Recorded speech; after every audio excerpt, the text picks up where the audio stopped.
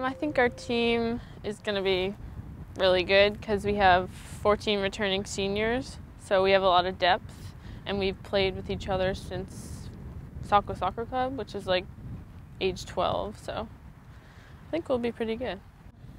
So what's the goals for this year's team?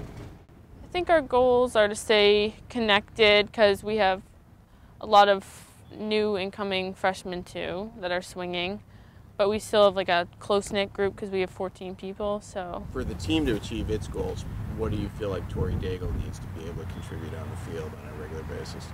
I think I'm good at bringing up the ball and like assisting and scoring, so hopefully I can do a lot of that and help people out like with assists and stuff like Haley and Catherine. So I will be going to Merrimack College in Andover, Mass, and I will be playing both soccer and doing track, so we'll see how that works.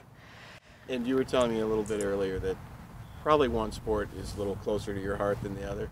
Yeah, soccer. I've been playing it since probably first grade, I want to say, and track I just started in 7th grade, so we'll see.